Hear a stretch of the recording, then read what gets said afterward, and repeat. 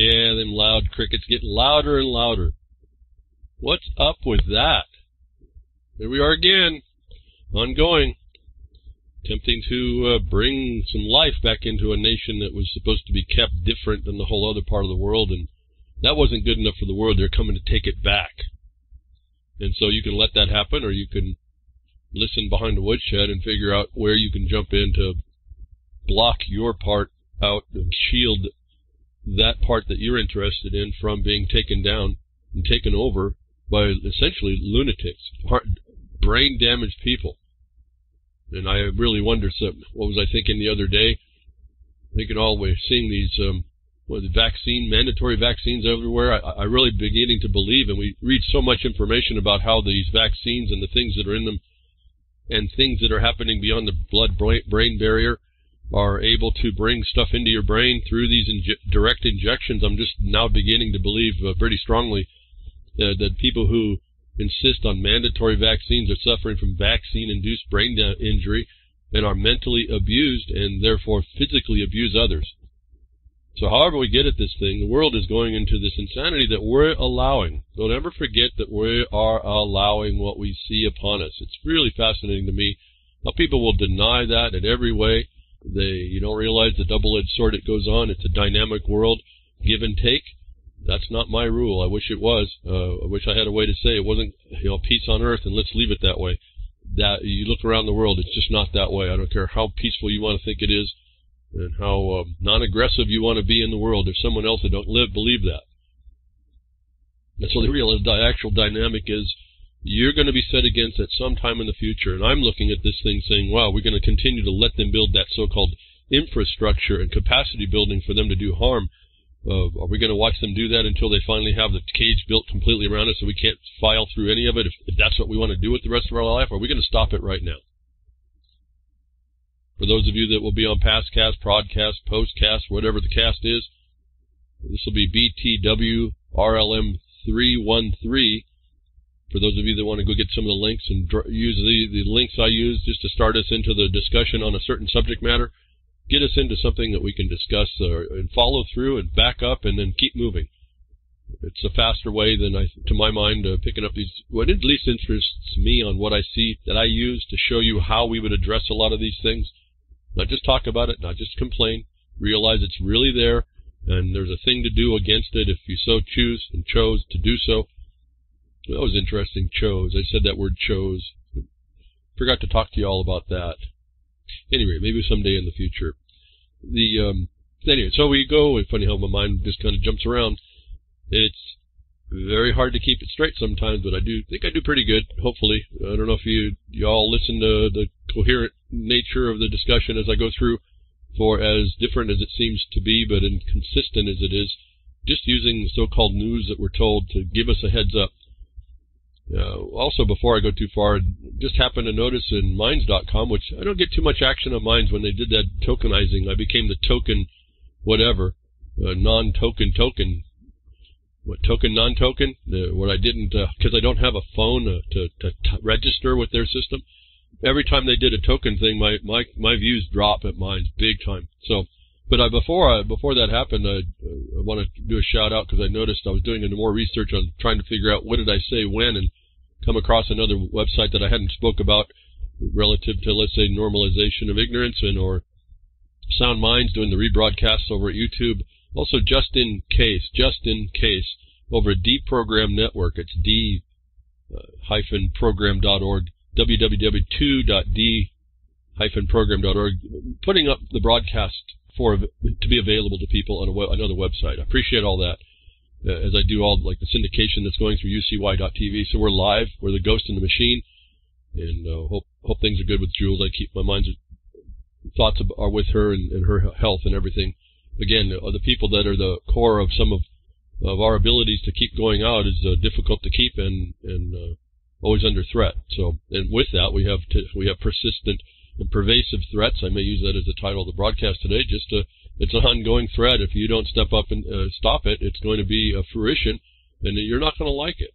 And it's going to be done. It's going to be accomplished by people that are mentally abused, mentally deranged, insane. And I can't believe how none of us can seemingly get together enough to stop this this ongoing further abuse. Abusive child becomes an abusive parent, so-called, and here we have it. We have some people in society that don't realize they're abused because of the very things that they promote, and they're trying to abuse you with that. That becomes government. And then actually it's moving from government to governance, remember? It's not really hanging in there. We lost government a long while ago. So, I mean, again, I look at people's comments and I just realize how lack of comprehensive knowledge there is in a body of society when I see people making the wrong statement. We're not really dealing in a government anymore. It's been done. It's over and done with. We were supposed to keep that government that was supposed to be neutral to protect us, and that was wrested from us a long time ago. Doesn't mean we can't get back to it. And I look around, and what have I told you I found? I found that there was a government that actually does seem to fit the picture of a benevolent government. It happened to be property owners. It happened to be property owners that came together to protect themselves against intruders, and keep peace amongst themselves. And so what am I talking about? I periodically mention them. I mention a lot about the law. It's that mining law that no one really thinks is relevant or it thinks is obscure and doesn't affect them. But if you look inside there, that mining law says that Congress acknowledged miners' governments. And go do some research on those governments. Were they all fangled organized? No, they were pretty simple, but they were the basics of what our government was so that they kept the peace. They actually did what they were supposed to do. And so I have for myself, if no one else, I have a model I can put my mind on, because I don't know. I didn't make this place. I'm only living through it. But I have a model I can say what government really is, and it's of, by, and for the property owners in this regard. And we can extend that out to those that don't have property at some point, because you all live on a property. As I try to do that all for you, show you how your rights extend back into the land through even your contracts for rent or for whatever. And we get to the law of the land, not that one that was sitting in the document in a parchment that also had reservations. And it could be very well crown reservations, and even worse, down back to the Vatican, if you look deep enough. Am I saying that for today? No, I'm not going to go down that trail. You have to do that so you see it, because when you see this stuff, my opinion, there's nothing about an opinion I have. You will see it for yourself, why I say get on the trail and go hunt it if that's important to you. But I'm not talking about the law of the land that suffers debt in prior engagements from before its existence. I'm talking about the land itself. And so in that comes people who have wanted to protect themselves and keep peace amongst themselves, and they created these governments. They were called miners, but real obscure to study, and they made peace, and it was all rules amongst how we get together and keep together, and then how do we protect ourselves from others. And so that was there's a basic form of what government is. What we have today is governance. It's inside corporate structuring. In fact, I keep telling you about how this works. Back in 1953, it appears openly about 26 states in the United States took on and substituted the permanent laws of the people for a Model Business Corporation Act. 1953. That's before a lot of you have been alive. And certainly you'd be young'uns at that time. And so there was a big flip over right there, of many actually. And guess what? That flip over couldn't address the law of the land, the real land. And so I found a consistent thread I've been trying to focus everyone to look at. And let's start. And then so I looked at, said that's the narrow path that they're allowing, this one little thread that they can't touch, that says so right in the documentation. And we start to move from there. We move in mass. Why I keep saying go back to the land. Where does your money come from? It came from miners in the land. It's property. It's not a fiat a creation of an institution that was subverted. But if I've never said it like that for you to understand, that's why you go back to this, what we now call an alternative currency, which is really this silver and gold money. It's what men and women use when they come from the land. And if you're not, you're coming from legal. And then you wonder why you have so many troubles and problems, and you wonder why tax is theft. Well, it's extortion, and you've agreed to it. So it's not really theft, is it, actually? And again, the memification of the social networks is terrible. It trivializes certain things. It really, boy, if people really understood what was going on, maybe, just maybe, they might get interested enough to do something, angered enough, or just resolved enough to do something. Do, folks, do. Trust I got a new tag going on with my Twitters. Truth is action. Truth is action. Talk is cheap. Truth is action.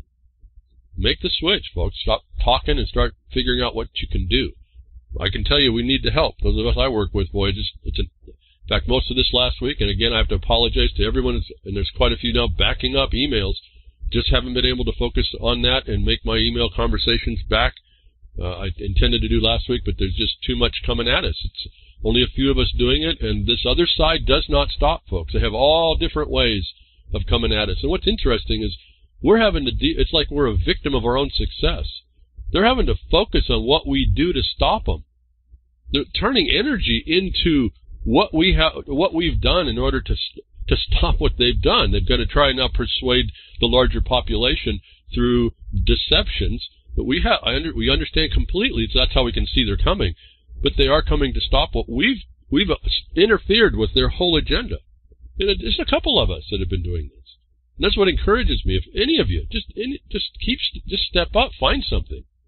Get knowledgeable, understand you're working with the human element, understand you may have to convince a few people. You need to research and make intelligence on who would be the best to approach within a seat of power in the government and the local counties. This I get, like William Roberts would always tell you, and I concurred, you've got to work local. Yeah, you come from the grassroots up. But you have to be knowledgeable. You have to understand the foibles of people. You have to, maybe you are or aren't someone that can talk with other people. So I tend to overwhelm people, so I'm not the first line of defense. I've got a colleague who does that much better. So I can convey the ideas he needs. He then implements them. That's how we work. I can't do it directly for some reason. I just want people to know the knowledge is just too much for people. See, to me, I see there's an answer right there, and we just have to start acting correctly, and we can use that law that was made by the functional government, not the governance that we're underneath. In other words, governance being that corporate overthrow by many things, by many ways, is what is being ruling us, and we didn't understand that. And that's over and above that what I look and see happened after the Civil War. And I'm fascinated to watch now. It's coming back in the news regularly, referencing that Civil War as a demarcation. Just one sentence in these stories that I read, and I won't read it. I don't know if I'm going to run across any today, but they're there, folks. They're there to watch. They're like another propagandizing to everybody. One simple little sentence in a piece of article, you pick that up in your eyes, it sits in your brain, and you think that's the way it all's supposed to work. You don't realize the importance of what that notice was to you. So today we have this governance. It's this overthrow of your actual government. So what do? I don't really have a reference of what government is, but I can reference a mining district. And so what did we do? I looked really deeply. I took a 3-year study on this, folks. It's what didn't happen overnight. And I realized the power of one of those, and they were acknowledged by Congress. And I said, and they're not outlawed, and they're not, I don't know if they can be actually. They're property owners that are doing their own thing. And that's totally separate from the government. But they were acknowledged by Congress. That's a big power. So I got to let's look at these mining districts, these miners' governments. This is just people's governments is what they were.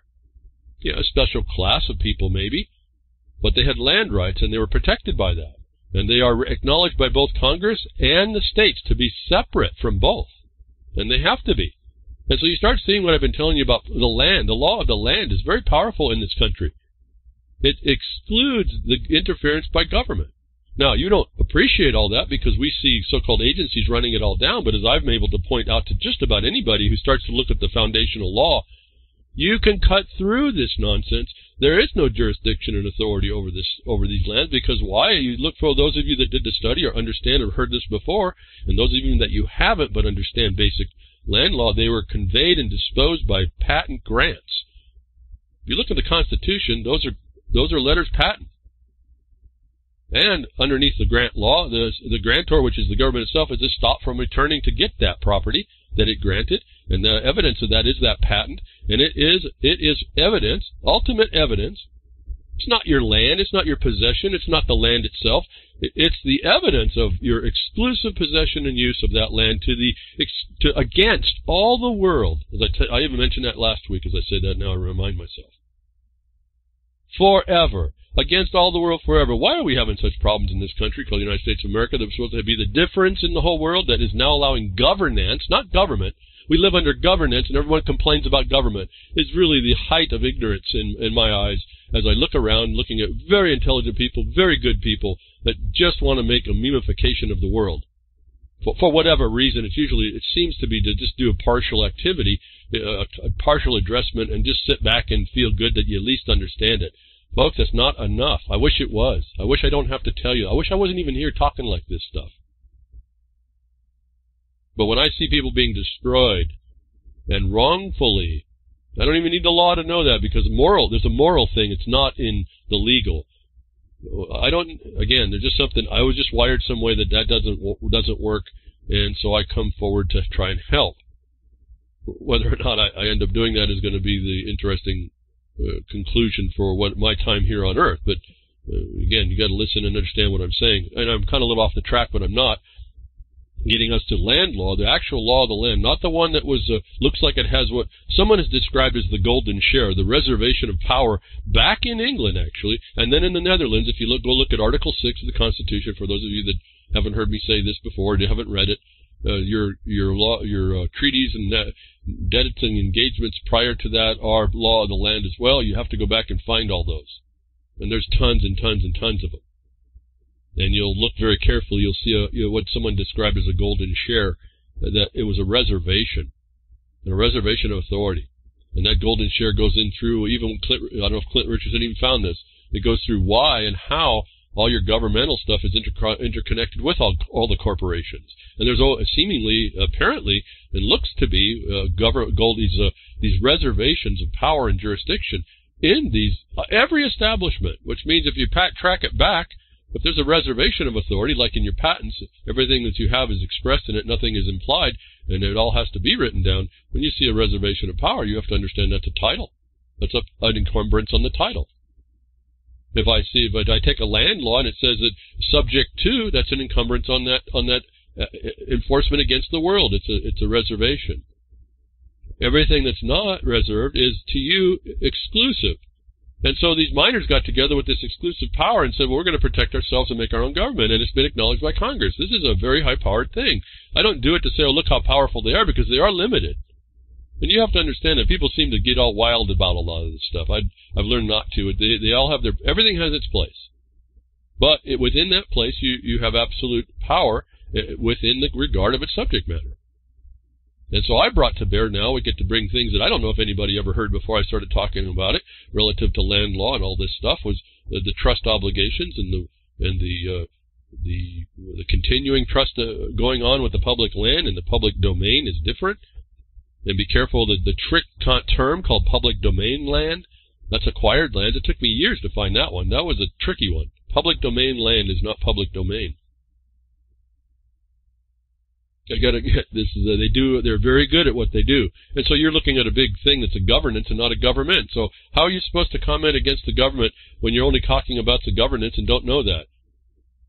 And this is what I've been trying to do for a decade now, to try and explain the distinction. It's so subtle. It's easy to be transparent against you. And so let's get to that. The point of the corporations making law was something in the books here, the book of our history through the notice in the news. The notice that you call the news, I call notice. And a writer, it comes from all places. It's not necessarily authoritative. It's just people looking into it and seeing their thing. And I can take most anything, and trying to show you that it's either on point or it's a little bit off point, or it's an omission, and it could be innocent. I don't really look at much in full judgment until I've qualified the parties involved and what their intentions are. In fact, we got an issue I've been working on, very difficult problem it's developing. Again, it's an effect of our own success. There's an amassing of some energy against what we've done to stop a real big encroachment in the western. It'll be a western states thing ultimately, although we're working in a small area. The one who's coming forth to be the face, the figure that's being promoted, could very well be completely ignorant and clueless that she's being a dupe for a bigger agenda. And so you have to be careful of that. The people that are doing this could be good-natured and good intention, but they don't understand the condition. And so you don't, again, I'm just saying, you don't become judgmental. You learn not to be, you try to not be judgmental. At some point now, you have to make a judgment, but you've qualified all the way down to the last little bit that they just won't. Not only are they not going to be an ally. They're really set in being an enemy.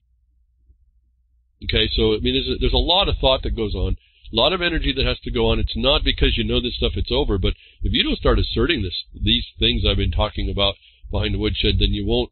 You're not on the path to get it fixed. And then I start wondering, why are you doing that? You become that one that I'm trying to judge, not judge, convicted, if you will, of your own walking woundedness, your own victimization, because you just won't do anything. It's not enough that you know a thing generally. Right now, they're specifically attacking us, so generalities aren't working here. And I can, again, guide you on the things I can, if you have an interest in those things, which I think is quite broad anymore. I can help guide you through a possibility to start addressing it. And it takes a little bit of work. I'm not going to deny that. And it's persistent. Eternal vigilance was not a joke. Now that I'm into it and seeing it. See, that's the point about looking at a mining district, getting one started and being a part of it and moving this thing through. It's a whole different perspective. I don't have the problem about a government. When I realize that it's of and for and by the people, is you inside that government doing things every time you get together and or contributing to it to do what? Simply protect yourself and work amongst yourselves in peace. When you're working together in peace on a common issue of protection, it seems to be knock down a lot of the animosities. It seems to focus your energy as well. And if you're not able to do that, you're toast. I mean, anybody would be toast. If you get, we get suffering this ADHD stuff, you're not going to be functional. As I said, again, like your mother and father who has a victimized son or daughter due to whatever pharmaceutical, you're focused on that offspring. You're not focused on your political rights or your property or anything else. And that's what the other part of the attack is. And so if you don't have a way to formalize and focus efficient energy, and this is the main thing I look at, is how do we efficiently move through a problem or around it or whatever to stay effective without overwhelming us. It's real easy to get overwhelmed. If you don't start to do this to see these problems, again, it's going to be a failure. You're going to be overwhelmed and overtaken. Your feelings about peace and the peacefulness and being peaceful and benevolent and whatever all I hear, this good words but no deeds, is not going to work. I can't remember I don't even put these things in my mind. I got to work hard to go track them down, and I'm not doing good right now. I just said it before. The non-aggression principle. Yeah, that's a good psyop as well. That was a good psyop. Got a lot of people to buy into that. And then they attached it to this memification thing that doesn't work. And so now what do? Now I've got to undo that problem, and people are resistant to it because it feels so good. And all the time you're focused on that, these people that are coming in, making these conditions against you that isn't really in government, and if you asserted real government, you could kill all of it. Again, the obligations and duties of government, not what you've been feeling, because that's the oppression. We would really come forward a lot quicker. As I've told you, it's really easy. You don't make an argument with someone who's insane, and you don't argue with someone who doesn't have authority. You show them where they have none, and that pretty much ends the conversation pretty quickly. Again, as I reminded you last week, working with another miner, gets a letter from the BLM. They want to come in and do some project on his land. He was the first miner I've ever worked with that said, but that number doesn't pertain to me. And I said, you got the trick. That's it. So we'll write a five-sentence letter and be done with it. Tell them that they don't have a right to, they have no authority and jurisdiction to put that on you. And now you set the record of their trespass. And I said, if you go, like I said before, as soon as you do that and it's a misinformation and they are administratively bound to tell you the truth and disclose certain things, and they don't, that's mail fraud. How hard is this, folks, to get this thing straightened up? How many people are doing it? Sadly, very, very few. But let's get to this corporations writing stuff. And why is this even an issue, but how we can be focused off of a point and not see a more, at least from my experience now, and I have to say this is a very rarefied experience. Not many people do what I've done in this area that I know of. I haven't run across many people that will.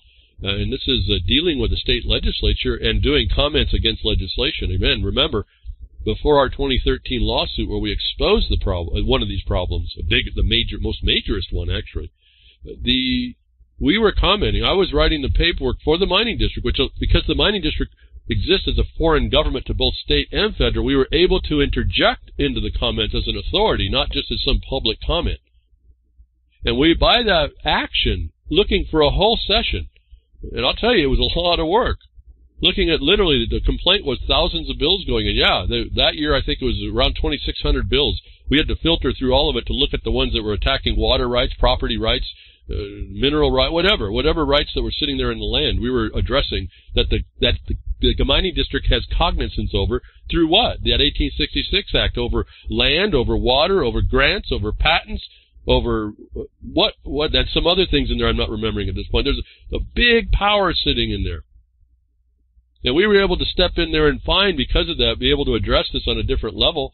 And with it, I can put on a different mindset as well when I'm looking. That we found out how these people are doing this thing that we sued to enjoin. Which I have to say, another part of the work that we're doing in the last couple of weeks, we're having to address an enforcement for that injunction against the very same state that was just a recalcitrant criminal. And so we got to get that right. There's a notice, we're doing this, a notice of the enforcement, which we want to make sure we have right. So it's a lot of work to make sure all this stuff works out. But we're on the better side of this, aren't we? We're not underneath the thumb. We're actually becoming a thumb, if you will. But it's a thumb on the law, to reassert the law. That we went through 2013, the session before the lawsuit, and I could not believe what they were doing. It took a while to be oriented to see, and it took a while of just filing these comments and watching the legislation come through to be aware of this, that this story I got today, and now we'll go to the tabs hopefully here, I'll get back to it. It tells us, and I get the concern that we're focused on one thing and there's others, and again, this is now learning about how our knowledge may not be as comprehensive enough. And so to some of us, those of you that think you know, or annoy the ones of us that do kind of thing. And I'm not saying I don't have my limits, but the point is it kind of gets pretty quickly to identify what's going on and who knows what and who doesn't in these very more specific instances and cases. That this report here, you elected them to write new laws, they're letting corporations do it instead. That title is absolutely correct and true. What it doesn't say is, when they go through and you read this story, you elected them to write new laws, they're letting corporations do it instead. It doesn't explain another way that this is happening against you. And if you don't understand this other way, and you just address it at the level of elected them, those so-called elected officials, and you address them, you'll miss the trick. Because it just doesn't come through the election of people that are then referring to their conflict of interest corporations or associations making laws that are submitted by the legislature. And this is what I want to point out today a little bit, and then we'll move on. But each year, state-led lawmakers across the United States introduce thousands of bills dreamed up and written by corporations, industry groups, and think tanks. Okay, so disguised as the work of lawmakers, these so-called model bills get copied in one state capital after another, quietly advancing the agenda of people who write them. I say that's all true, folks, but what's the lie in that? Well, did you hear it twice? I keep wanting to say something, but I wanted to read the first two paragraphs after I saw it. Did you hear the problem? These so-called lawmakers don't make law, do they? Everybody who has heard that knows exactly what the answer is before. Those of you that haven't heard, remember I said your states were overthrown by Model Business Corporation Act. Anything they do cannot be a law. All it can be is a corporate policy. And don't jump off the big, I knew they were a corporation thing. That's just a small part of this whole thing. Just remember the probabilities and possibilities and the context of the compilation of lists of things that you have to remember, that what you're dealing with, and then you use that. You don't get lost in the fact, it's a corporation, and give up. The fact that it's a corporation is your power. The fact that they can't make law is a power. But you have to come to terms with that and then deal with it. They don't make laws. So the story, even, I don't want to diss on the author, because I don't know anybody. They're USA Today. I don't know anything about these people. Yeah, they're probably media, mainstream media. Grimmer calls it the clap. Yeah, that could be all that. But I want to point out, let's look through all that. These people may be writing within their knowledge, and they're not, and I've said they're not wrong here. They're not wrong how this works. If you did a study on the Bar Association, if you look at New York, how the law moved from New York to the West Coast is a fascinating study back in the 1800s. They did it by model legislation. This is not even new. So to focus in on this is really kind of a water under the bridge in a way. I felt a little more, I felt I needed to tell you about, there's a third way that this stuff happens. And it really kind of does the same way, but it's in a different track. What I found out happened in 2013. And so it just doesn't come by these industry groups and think tanks. It also comes by the law schools and the university system. This is what we sued as well, as we didn't sue the university system directly, but because of equity, anybody who aids and abets the crime that we're stopping that causes harm, we get to stop. That's why equity is so powerful. We just have to identify, this is what I was saying about the letter of enforcement, we have to identify the connection to the case and the injunction. And so, again, it's asserting your rights and the remedies and then the enforcement parts. Enforcement's never guaranteed, and then when you find out about that, you realize how stupid the whole justice system is. Notwithstanding all that, going back to the model bills. Model bills have been around forever. They've been moved through by, if you do the study on the Bar Association, it's a fascinating study to see how law went west because of it, and how they attempt to make all of the union, all the states in the union, to be one essential state. And each state has to take these model acts and adjust them. Like Louisiana is the worst one. It's like goes under Napoleonic law, and I don't know how much they've been moved past and into more of a common law setting. But that's been the worst one for this modelization of laws to make them more consistent. And in some regard, that's cool. If we have a common understanding about the laws, we don't have to worry about, having a gun right in one state and not in another, which is a whole other problem. But it kind of makes everything normal from state to state. On the other hand, having different ways that laws work is that old union remnant that you could live in a union in a state that was different and more conducive to your life, to your thinking as a populace, when it was a real government. And this is a shady part because that ended right at the Civil War. I don't even know what to say more about that and understand what happened to the South. The South went through its restructuring by the district, which was a foreign occupation by the federal occupation. Louisiana sits right in there with a Napoleonic twist. And so model acts can't go through places like through Louisiana so easily. And you research all this, you start to understand a dynamic that's going on. Again, it's just a comprehensive knowledge that you start figuring out. And you look through I know that. You look at, okay, how is that actually working as they move through time? Well, you're elected them to write new laws, and they're letting corporations do it. And they restrict it to corporations, industry groups, and think tanks. They also do university system peoples, academics, and law schools. And this is almost, I almost think at this point, which I don't have any proof of, it's almost like a college course to learn how to write law. Just shoot them into the legislature. The point is that they have a pipeline. And this is where we attach the Democrats and the Republicans to be part of that pipeline, that they receive these bills. But the trick was, and it took me a little while to orient myself with this, is they don't come in as model bills like we used to think. They come in as for lack of a better phrase, they're more like a rector set legislation. They come in as pieces and parts. In other words, if we were to look at Obamacare, it wouldn't come in as one big 2,000-page package, although that was done that way so they could push the whole thing through. If they know that they're doing something incorrect relative to, as I would see it, land laws or the obligations of the state, the obligations that corporation now has to regard in the law, the de jure side, then they can't make it obvious what they're doing. And it looked like a shotgun blast of stuff coming at us. And then eventually, after I was looking for 3 or 4 months of this stuff, being there to write a paper or comments against it, I realized it started to make sense. I started connecting the dots between all these disparate pieces of legislation, and it finally occurred to me, and why it ends up proving itself out when I finally come to the conclusion, almost maybe 7 months in or something. I told my colleagues, they haven't funded this whole thing. This thing's going to be one big bill. It's going to be spread out through the statutes, what the reviser has the right to do, so you can't see it. That's why they did the revisions. You can't see that it's corporate policy, and this thing needs to be funded that we've been tracking and commenting on. Hundreds of bills. We're coming through relative to land law and land use and all this interference with your property and taxation against it. And I said they haven't funded this whole thing, and I said they haven't funded it because I think they know we're watching because we're commenting on it.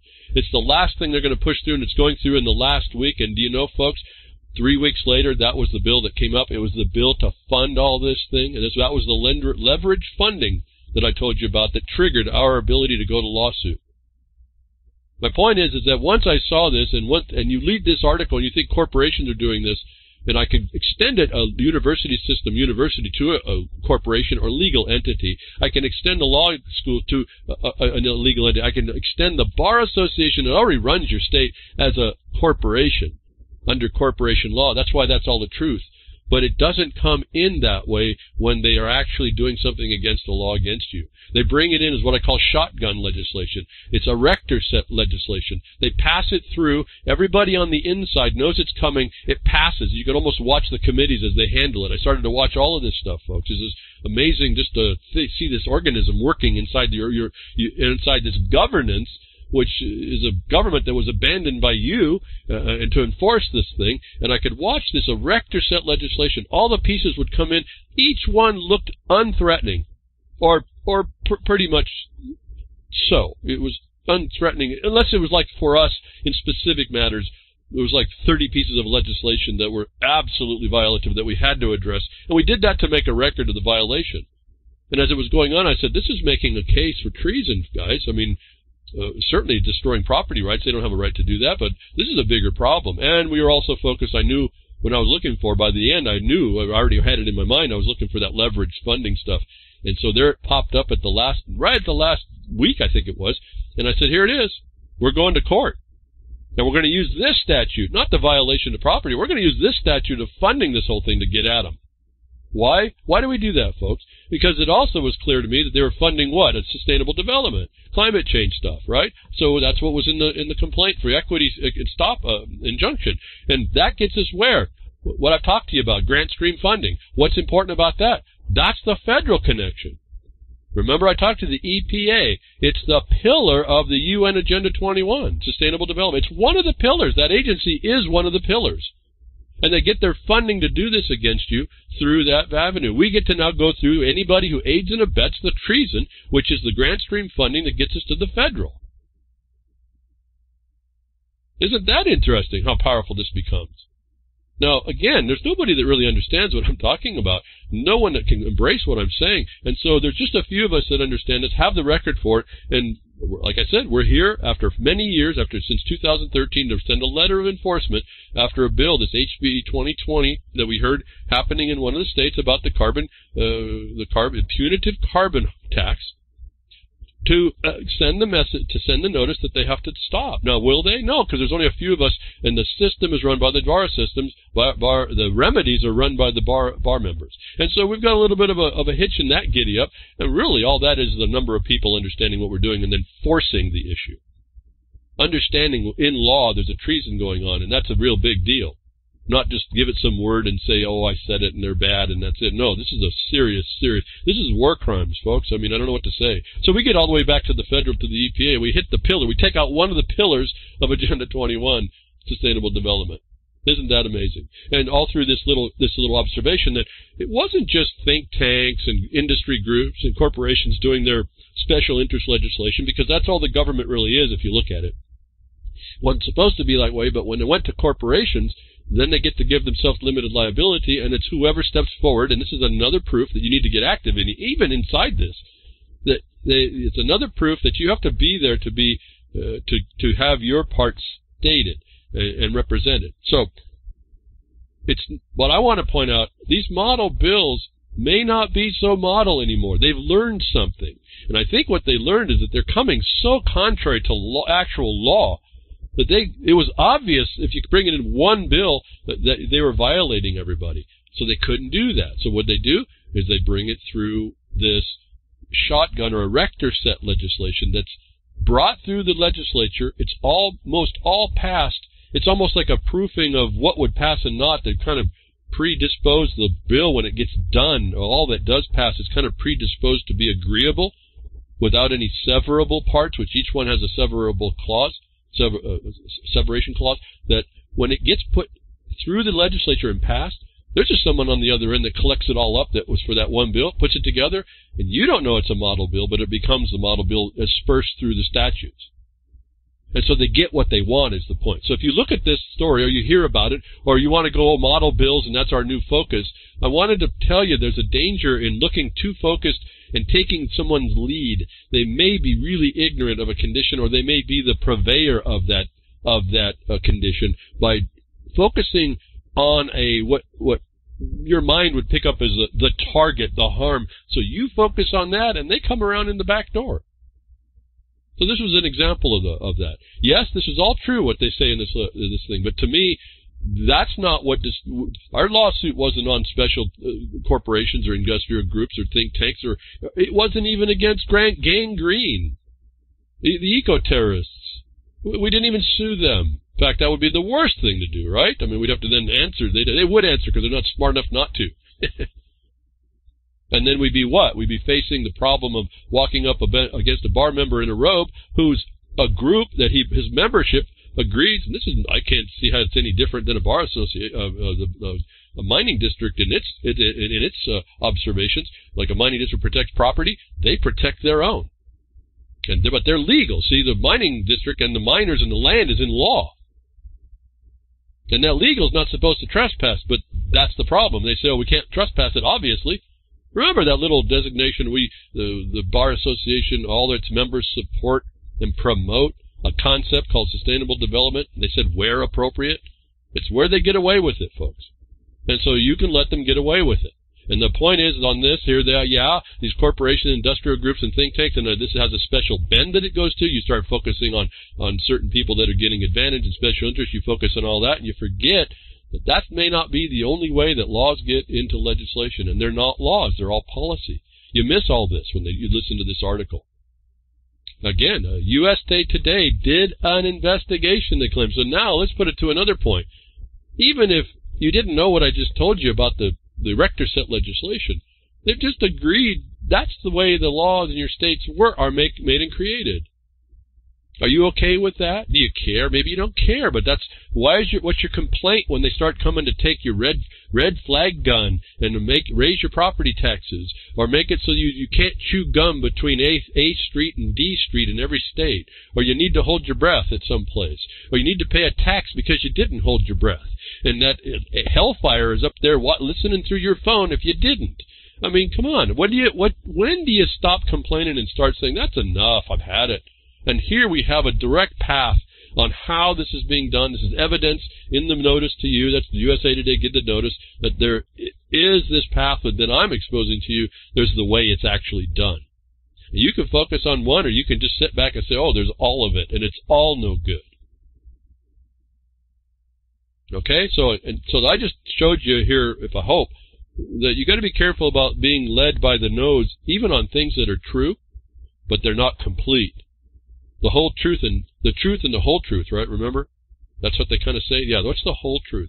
That can be hard to figure out, especially if you're not engaged. If you're not engaged, I would have never, ever seen this if I hadn't been, by our intention through the district to protect production and property rights and land and the state's encroachment on all that. I would have never seen how that works, ever. And so you have, again, as I tell you before, you have to be in it to see some of this stuff. I can't even explain. I just explained the mechanics of this, but you can't appreciate that you're seeing some of this unless you're in there seeing it. You can't have your head stuck in the behind the woodshed Acme bucket of sand. You can't do it that way. You can't do it on a keyboard. You can't do it arguing with people. You can't do it thinking you're real smart, smarter than the next guy in the chat. I mean, it's not going to cut it. In the emails, in your Facebooks, in the memification of the social networks. It's not going to happen. Every time I see one, in some regard I can tell you, a little bit of my heart goes sad. Because everyone that went there and not where it should have been is another moment that these people that are invading your lands and making you complain on the wrong things are getting away with it.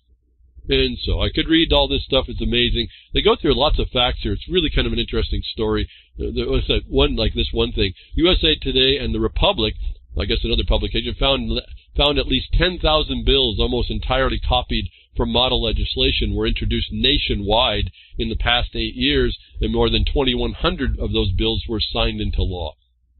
That's the model bills, folks. I can't tell you how many bills go through that are this erector set law, that are model bills that are broken up and pass through the membrane of the system. And the people in the system, your representatives that they taught you vote in, not all of them, but most of the ones that have any tenure are there to receive that bill. That's a broken up piece of legislation that someone in the back, when they start to enforce it, will be put back together.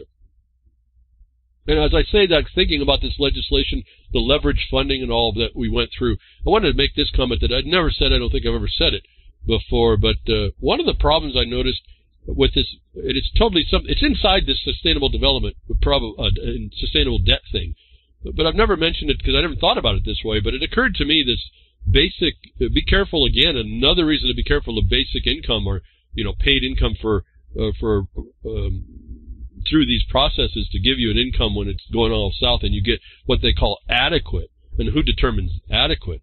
But it also made a differentiation for who would receive it, and it was to those that made socially meaningful input work. Well, that just occurred to me. That's no different than leverage funding to special interest in these legislations. This basic income appears to me, now that I just looked at it this way, it just occurs to me, just a flash of thought, inspiration, I guess, that they're basically making in legislation a transfer of wealth to the system, of partially of which is basic funding to people that they deem socially relevant, and that essentially would be paying all the volunteers that the special interest legislation enforces for their work, instead of being volunteers now. And then that adequate socially relevant thing is determined by a third party, which is the same people that took you down. So I throw this out maybe as a side. The basic income guarantee appears to be an adequate payment for those doing socially relevant work, which is to promote this takedown, and you pay for it, those of you that are being taken down. And so, again, you got to step back. It takes a little bit to figure this stuff out. I just wanted to say that it became important in my mind. That's why they want basic income, is what leverage funding did. It funds these people to come and attack you. It funds the programs that come to attack you, and you're eventually paying it locally out of your property taxes, or other taxes, or taxes imposed, like the punitive carbon tax. They're going to be paying. This basic income becomes now a license to pay the volunteers to come and harm you. They're minions to come and harm you, where they didn't get paid before. Your socially relevant conversation's not going to be paid. I can guarantee you that. You're watching the mechanism of that on the social network and all the so-called censorship.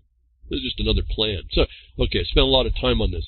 Be careful not to be lulled into being focused on special interest, industry, corporation. Remember, the Bar Association is a big corporation. They're the one implementing this. Why aren't you attacking that? If you're going to attack it based on the model bills, attack the Bar Association. But I'm kind of pointing out to you here, I just did point out to you, this legislation that's really doing the harm is actually coming transparent to everybody. It's invisible to everybody. It comes in pieces, and it's assembled inside the system to then become, it's not really a model act, because it's whatever filters through, they keep. Whatever doesn't filter through, they can't use. But it does form the basis of the authority, in this case, because it's all policy, not in law, and it subverts law and land rights and all this, and destroys obligations and duties of the de jure state. This comes in and gets formed back up and erected, put together, so that it becomes a force in effect, and no one sees it happening. So, be careful not to have your mind guided to you see this stuff.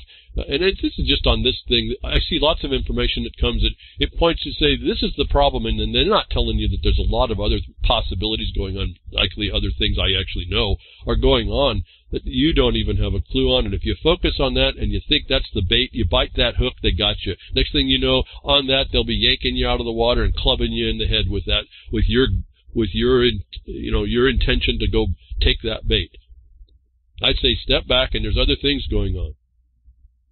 So where these guys were right, that they're not telling you the whole truth, and the whole truth is needing to be understood, because if any of you ever enter into this issue where you're trying to stop a wrong, you'll have to understand this dynamic on how this works, because you'll end up taking, as we do, you'll talk to a local policymaker. Everybody just makes policy anymore, but they have a seated decision to make a difference local to you. they have to be understanding this dynamic eventually. You have to tease that, slowly educate them on this so that they because if you don't understand it, you don't understand how to use the local power in order to avoid that constraint.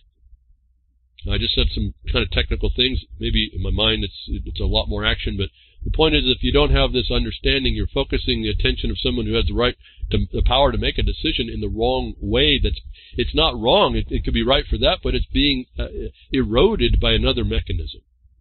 And so it's important to really understand. When I say learn the battlefield, that may be your steepest learning curve, actually, because the laws are pretty straightforward. You can read all the policies that you'd read are pretty straightforward. The caveat about the policy is it doesn't overwhelm. It can't overwhelm the law. The law sits there, and that's why I say the property law is most important. In other words, let's put it back to the patent quickly. Why would there be in the policy of the corporation of overthrow a statute that says their courts cannot touch a grant of patent from the United States if that corporation was all powerful and could change all things? That is evidence that the de facto corporate standard cannot overthrow law. And so we have a little evidence. If it's the only piece you ever get, you have a little evidence that not all things can be overthrown. And that gets me back, just as I said before, you're back to international law considerations. And so you can pull this thing together more and more for all y'all. And so that's what I wanted to say. It's the rector set legislation. Be careful, these model bills are coming through as parts and pieces. It's like they throw poo at the wall and see what sticks, actually. But they get a high percentage of sticking because they put it through in pieces, and nobody actually notices that it may be harmful. In fact, each little piece might actually look beneficial. But when the synergism of those coming together and being put together ends up being a destruction. And let me remind you. In other words, after many months of fighting comments, I was looking for the last piece of what became one big legislation in parts. It was the funding of it all. And it came, folks. I mean, how much more science, how much have I proved the theory and the science and the thesis to become the nature that I'm observing than to predict a future and have it come out, and then upon which we would act. And in a very critical point. In other words, follow the money, right? I mean, how much more perfect was that to see? And what does that thread do? It gets us all the way from state to federal. So it tells you these acts are also not. I'll remind this part of making I'll extend the point of this. It means that these shotgun legislations have come from a place, and they're learning how to do this from a place that they intend you harm, and it's federal. And then, because of the nature of the organizations that they're doing it and the funding sources like the EPA, it's one of the pillars of the thing that everyone denies is going on, or sustainable development, or, well, another word the Bar Association will admit is Agenda 21. And so, we're in a slightly different day. I appreciated this story from the USA Today, but they're only focusing us on the old method. And I think this is implied to go after those 3 or 4 groups that they're talking about, and you forget your university systems, or the Bar Association is one of those. And that the model legislation came out of the bar to make everything uniform. Well, what does that do? That federalizes everything, doesn't it? So you don't even realize that you're being federalized as well. Well, the other problem is that it's internationalizing it as well, isn't it? Because it's all under the same standards. And it brings the law over time. The laws they can change, they change. And over time, they get this uniformity happening. And you are defeated by that incremental, transparent attack. So, keep it up. Keep being crickets, and you might be food sometime. No, food for a fish. If the guy's there to feed you, and this is an interesting little story, not necessarily maybe a discussion about it. I don't, I like animals, so I take care of them best I can, or not have them, so I don't put myself underneath the obligations for the most part either. A man accused of abandoning pet fish faces animal cruelty charges. Man accused of abandoning a pet fish faces animal cruelty charge. Now, I don't know where the animals get their rights, but this is where do-gooders came in and did this. And I don't want to. I'm not feeling this is not right. But when you find out the fish was not very well taken care of, and he then gets taken care of by someone that cares and actually has a value more than what was started, and this whole thing you see was based in value, I don't know what the real harm was. The fish, maybe people should have been made available to this guy who couldn't take care of the fish earlier on before his landlord threw him out. I don't know what the answer. Maybe the guy was incapable of having an animal. There's lots of people like that, can't even keep care of themselves. I mean, I'm talking to a bunch of people in this broadcast. Where are you in the continuum of not caring, not taking care of what you ought to? It is immense. It's an immense thing that I look at this story. Man accused of abandoning a pet fish faces animal cruelty charges, and then I just let's step back from that, whatever I might think about it. Whatever I might think about that and what that's saying. My immediate response was, and I put this in the Twitter, even if I were to agree the baby of a man and a woman is an animal, because they're talking about animal cruelty. Remember, human is an animal. Even if I were to agree that a baby of a man and woman is an animal, this animal cruelty accusation is in a country which authorizes partial birth and water bag, quote, abortions, and for commercial profit? Are you kidding me, folks? That stopped all making sense fast for me. And then I looked at the commercial profit thing, based on, we see the legislation in Roe versus Wade that I keep talking about. This stuff fills right into all this. The fish, they say in the article, was worth 50 or something bucks. They got it for free to take care of. Oh, they had a parasite to deal with. But the fish was worth 50 bucks that they got given to them to rescue.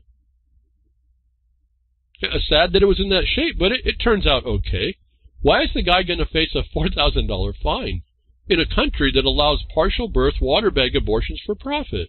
In other words, you preserve the so-called aborted fetus. It's born into a water bag just so you can use its living cells. And we're going to go after a guy for $4,000 for not caring for a fish that he couldn't keep because his landlord threw him in the street. And then the state takes theirs for $4,000. Who made that law? That you didn't stay, wait a minute, that's not making sense. Or now that you see it, you can say that doesn't make any sense. Let's become consistent at least, even underneath our policies. How about that? And who's going to say that? Again, are you going to be the only teacher that says, stop shooting me with that gun to train me to go attack the attacker of a school because you want me to be the first line of defense without giving me a weapon to defend myself? So you shoot me, teach me how to act, how to behave. Who's going to be the first teacher out on this one? Wait a minute now. When does the fish have more rights at all? And this is where, if you forget this point, this is where rivers are getting rights that they don't have right to, because what they've done is they've forgot the law of the land and the law of proper watershed management. They've been imposing, no different than in Venezuela. They cause your financial harm. They cause your forests to burn, and then they blame you. And you're going to have to live with it. It's the same old thing. So, there's this law that says that you can be fined for not taking care of your fish in a country that allows water bag abortions, in quotes, water bag abortions, for commercial profit. It is a sickness in this country. I can't even... Let's move on. U.S. government refusal to confirm or deny it put American journalists on a drone kill list, calling chilling. Here's another one of those stories that were so far behind, so late in the game. It's supposed to be news, and they say this, so now it looks like someone's seen it. But I asked, and this came through again, the Twitter feed, this isn't news. Let's read that again. U.S. government's refusal to confirm or deny it put American journalists on drone kill list called chilling. When did I call it chilling, folks? You want to talk about how long ago this was? But why I went to crickets? Can you, recite after me? Now, I say this isn't news. Where was everyone in 2010 when the United States government made every American and anyone in the world subject to a kill list by executive expedience, explained in the murder memo? 2010 is a long time to be crickets if a republic was to be kept or lost. What's the complaint now? And so I'd get real short on looking at this. Everyone wants to make news out of stuff that happened years ago. You look at this and it's all, we're going to focus in on the journalists. And we realize that we're disfocused on, we're focused on one thing when we're actually missing every other fish in that barrel. Like, journalists are now taking a space in our mind about needing to be more protected, and guess what? For the most part, it's all the nonsense propaganda tale tellers, the myth tellers, the lie tellers. And we're setting up a mindset of protecting only journalists when everyone underneath the murder memo is subject to executive expedience and that kill list. So to me, this is almost like an insult that people are coming so late and just going to call up a focus on one. Remember, like we call model acts. No, I'm saying, listen, there's a shotgun erector set legislation that goes on. You better not focus on just those groups over there, because it's really what's killing you is this thing over here. Same thing here. You focus on journalists, you miss out that you're the actual target. Where was everybody, folks? I'm still waiting. I'm still crickets. Really, folks, it'll be the day when I can stop playing those crickets to you. I really, really will. But I don't see it. You can change my mind, folks, but I don't see it. I don't see it. And I guess I'm hopeful, because I see how fast a few people can do some things and at least forestall the attack. You know, again, it's an invasion, so they're not stopping. They got plenty of money. They got plenty of backing, plenty of what they call capacity and infrastructure, and plenty of ability to build more. And so there's just a couple of us holding the wall. We're all waiting for the rest of you. And if we can, just a couple can hold the wall, what can we do to stop it and turn it around? It's just enough people to show that we're not going to, literally not going to take it anymore, and we're not going to stand by silent while this takeover happens. Now, one of the things that comes up in the exaltation, the pedestal building that goes on, was something that's come up in the news that I called out. Partly I don't have the proof because I'm not involved with this and I don't get involved in it, but there's certain things you can look into a situation and start finding problems. And then, as I said just at the beginning of this broadcast and last week, you've got to refine your actions and your attention. Yeah, you keep track of things, but you don't get buried in it. You don't get lost in all this stuff.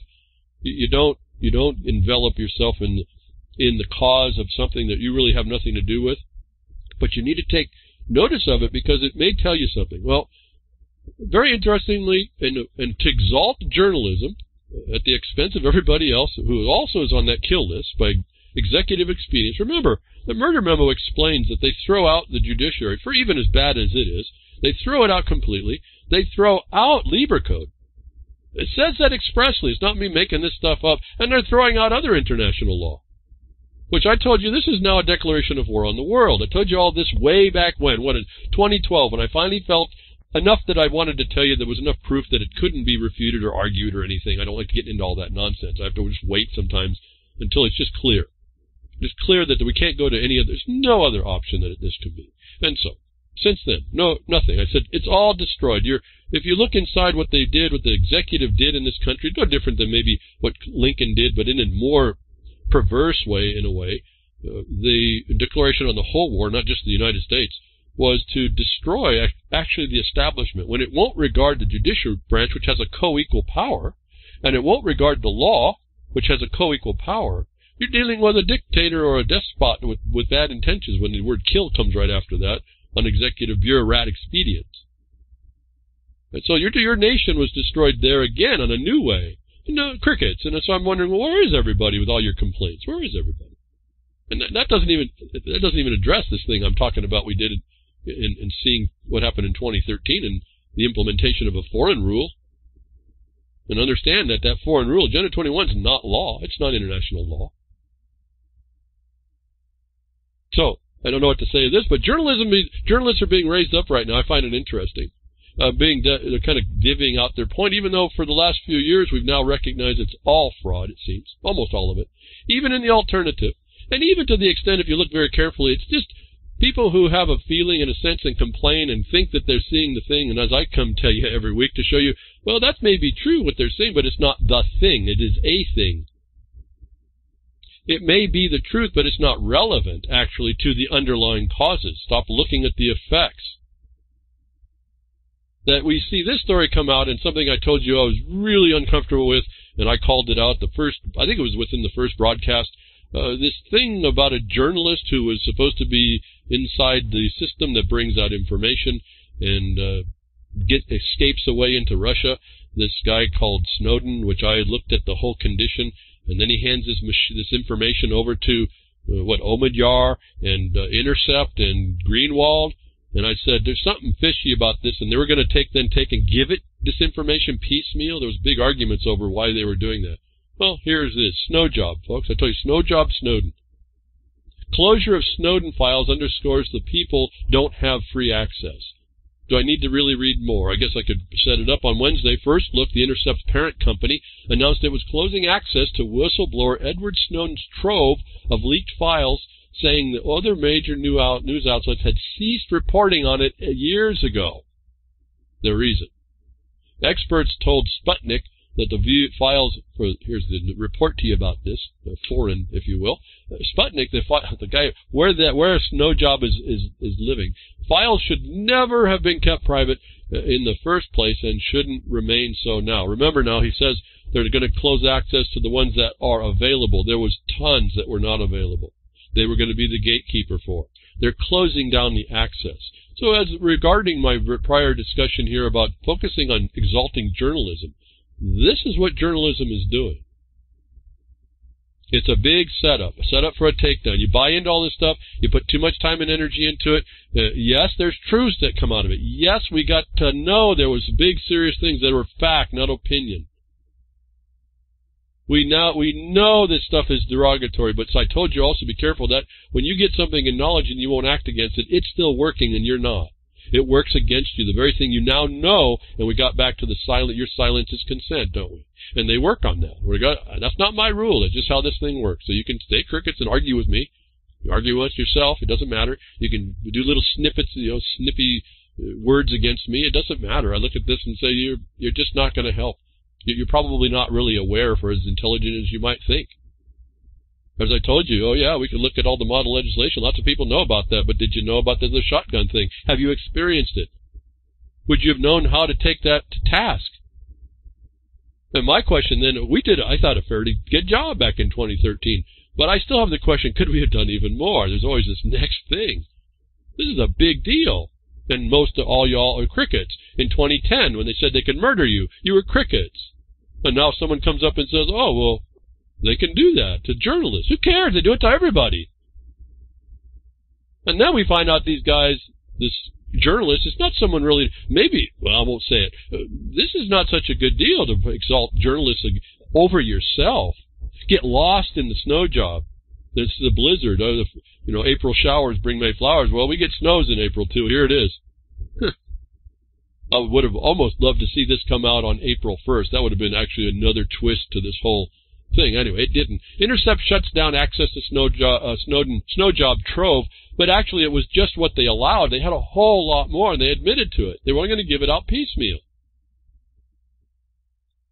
And so we again, be careful on what we focus on.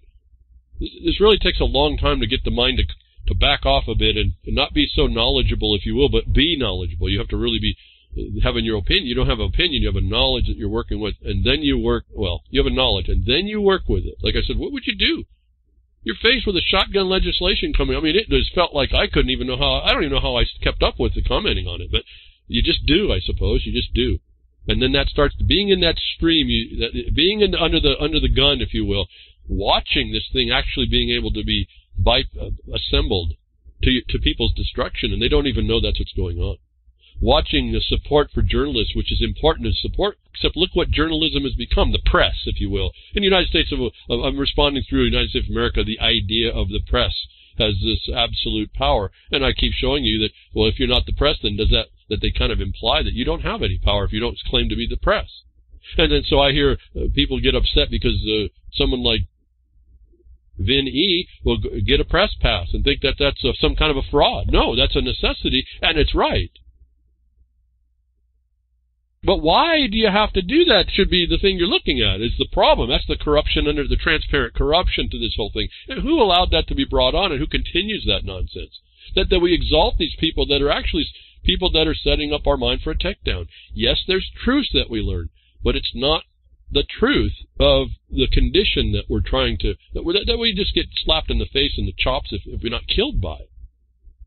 And so back to, I haven't been really more energy than to say it looks like a snow job to me. It looks pretty much like that's worked its way off on such the lamest reason that other other people, other news outlets don't want to report on it, or they're feeling dejected and slighted or something. They thought they were going to have this information that they could look at the psychopathy here, or the mentality here, or the insanity here. If I have a little bit of information, I can feed it to you a little bit at a time, and you'll agree, and you'll need me forever.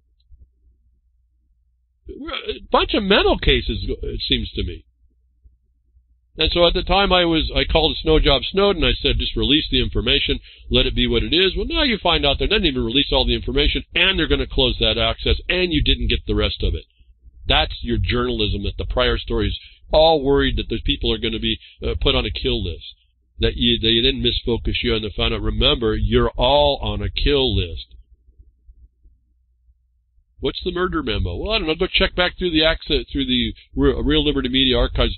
I think I put a link to it. I don't remember now. Like I said, I got to go search my own stuff a lot of times.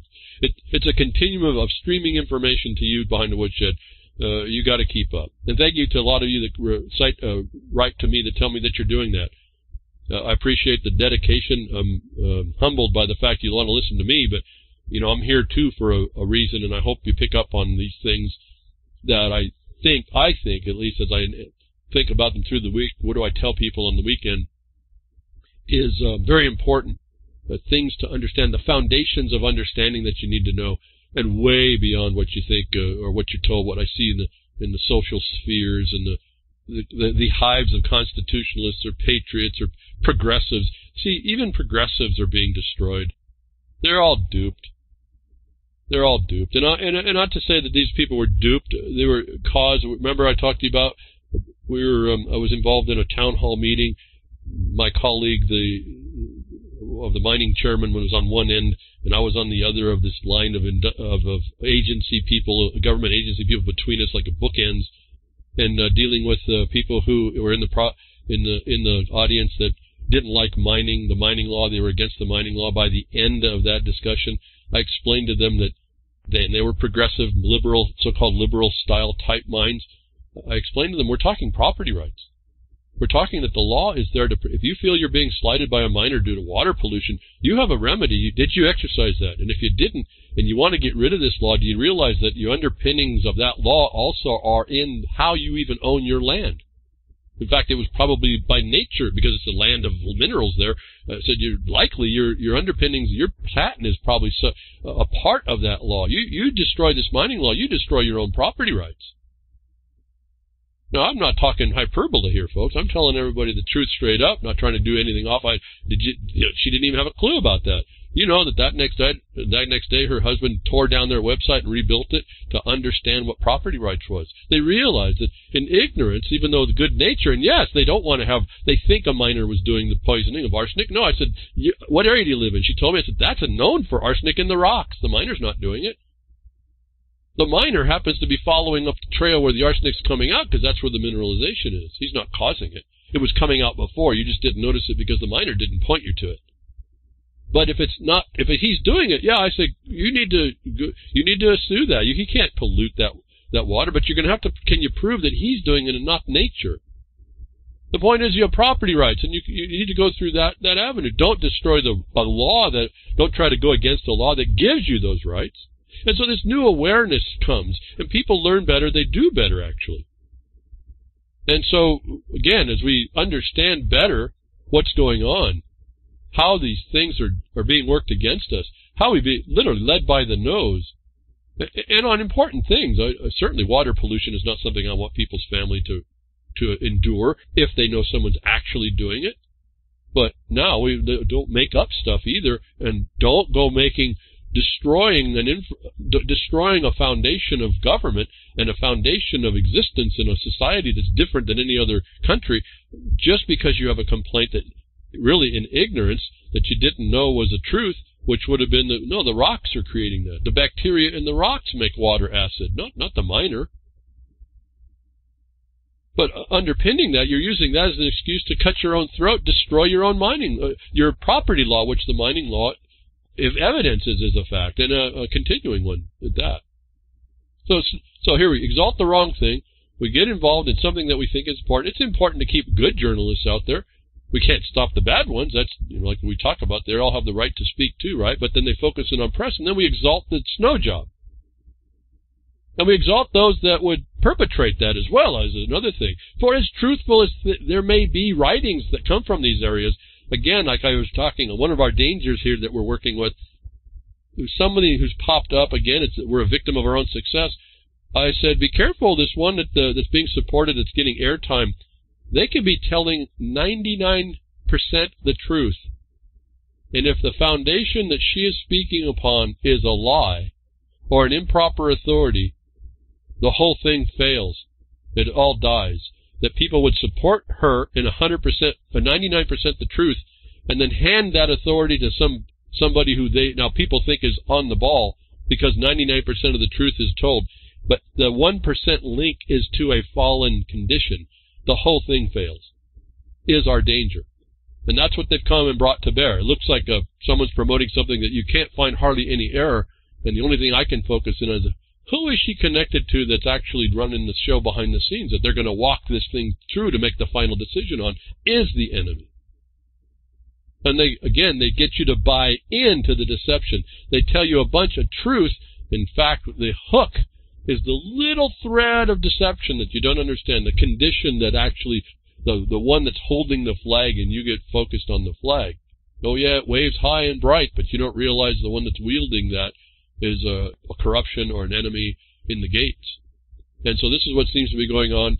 Again, this continuing, persistent, pervasive threat, as I said, may be the title of this broadcast. A pervasive threat now comes and develops in space. Space wars, India's successful tests, anti-satellite. They were successfully being able to launch a satellite that destroyed another satellite. That caused a bunch of debris in space. That wasn't too cool. And NASA comes out to claim that was an irresponsible test. Didn't matter. The United States has blown nuclear devices up in the atmosphere forever and does its own destructions and things like that, tracking on thousands and thousands of debris particles. No one makes a satellite to go and collect it all up, however that might work, however smart we is. But India has now made a satellite to take out another satellite. NASA got all over the fact of its destruction of another satellite and the debris, and then Pentagon pops up and warns India against messy tests in space, despite doing similar one in 2008 was another story I picked up. Then I was wondering, why is Pentagon even talking about it, since they do in fact make all this? And this is again pointing to other problems. They point you on one problem and they try to vilify somebody. And yeah, maybe that's pollution's not good in space. Yeah, we don't want it to threaten ISS or whatever. But what is someone covering? They point you in a direction, but you don't look at them any further. You don't realize they're not lily white. Why would the Pentagon be involved about warning this? And then I come across this story all in the same time. A Pentagon to assemble nuclear rocket in orbit by 2020. Now this rocket, we find out, this rocket is to do, it's a perpetual orbit since it's nuclear. It's supposed to do surveillance. Now it makes perfect sense why India, which is on the outs with the United States, would be a threat, and why NASA would just say, hey, you're not supposed to make debris. But the problem is that they are now threatened by some other country that has an alternative decision that might be able to take out a satellite, and one project of which is a nuclear rocket, which is going to be a platform, a building platform by DARPA, for doing all kinds of stuff. What's interesting is they also say that they can use a lesser concentrated fuel. There's kind of interesting story of interesting information, all this. But they're going to be making satellites, and we kind of knew this before. This is not unusual. The point is, why would a nation complain that another nation took out a satellite? Nations are doing this seemingly more and more often as they show the world they have the capacity to take out another nation's satellite system, which seems to be certainly now a big problem when all your systems are relayed through satellite communications. DARPA's sitting there with a program to put a satellite up there that's going to be a major, major problem. And so that became an interesting thing that, okay, you put all this investment into this satellite that's going to be doing all kinds of things in it through military again. Remember, you're controlled by the military. I haven't mentioned that too much today, but if you look at, there's a thread about all that underpinning all of this. wasn't as important to say, but I'll say it right there, that we now then see also being a satellite that India could possibly take out, being a DARPA program, that DARPA proposes creating an AI that can monitor the whole world for threats. Again, these stories come in bits and pieces. Those are like shotgun notice to you. You just got to put them together. An AI capable of monitoring the whole world for threats of any kind is a huge undertaking. It could become the world's first global intelligence platform, folks, you think? But here's the problem. What did they say? What was the problem in this whole thing? The DARPA proposing creating an AI. What did I say? AI is not a decision maker. AI is this program, this algorithm, and really AI is pattern recognition.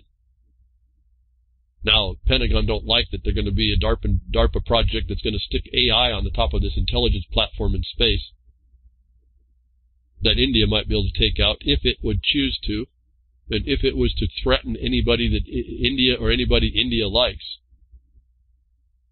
It doesn't matter that the United States has a pretty much domination of all this stuff. But they now tie together that project in space with an intelligence platform by saying AI, and I've told you to be careful, this AI is not such a good deal. AI is not what it purports to be. It's simply a math formula set up by someone that is full of errors. Full of errors. So how they want to promote how they're going to tell you that they can, essentially they're looking at the global platform to monitor the whole world because of what? Well, it's their own war of terror against you. And now they're threatened by the fact that another nation, listen, Russia and China can do this, so India is just another one. Why would they point that out anyway? But it starts to make sense when you start seeing how the infrastructure is being built. The problem for us is they keep talking about this artificial intelligence. But artificial intelligence is proven to be full of errors. And it can't do the things that it's told to us to do, and they're applying it everywhere. As I told you, it's a condition where AI is becoming, it's like building these journalists up and put them on a pedestal. The AI is now being put on a pedestal. And we've heard the condition where the AI now becomes an authorita. We found and heard in the New York case, 100,000 parking tickets were dismissed because they weren't pursuant to the law.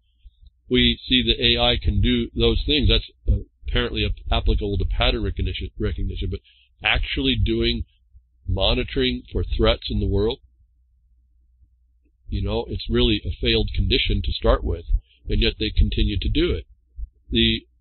I've heard too they're going to apply. Remember last week we talked about a nation is going to apply AI to small claims cases, and I said, yeah, but don't apply it to traffic or parking tickets.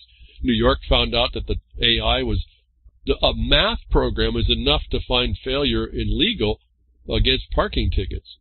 They think they can take AI to go against their common law cases in that country and their small claims. But it's not capable of doing more than that, they're finding. And the other problem with it is we start to look at how intelligent is the legal system if an AI can actually do a better job and create better justice. How smart do you have to actually be a bar member? That they're running your life should terrify you. That a simple algorithm that can't really do much of anything, it's admitted so, this AI stuff, can do legal. Why aren't you doing your own legal, folks? What's the problem here? How intelligent do you not have to be a lawyer, for as elite as they claim to be? Now, when I tell you bring the law, it blindsides these people. They don't know how to do it, so they become quiet because they're an occupier. But how really true, did you ever think about the 100,000 tickets were made justice? They invalidated 100,000 parking tickets in New York. In an algorithm that all it can do is do a program, how smart do you actually have to be a judge? And when you're not that smart, what kind of justice do you think you're getting out of that? Has to be a mind-controlled programming. And we look at authorita, and we look at the customs, and we give it power. When are we going to stop this? AI is claiming to be an intelligence platform that's going to be over the world, that's going to be on satellites. I mean, you know, what is this, a movie, or is it Skynet or something like that? I don't know. I mean, it's happening here, but they're handing an expert over to something that is more intelligent than an attorney or a judge. And a cop. Remember, the cops you're too smart to be a cop. That's almost, I forgot to say that, but that's almost a given, right? I mean, you're too smart to be a cop and too psychologically stable that you write 100,000 parking tickets that are against the law. And no one caught that until the AI program was put up against it. And that shows you how unintelligent attorneys are, actually.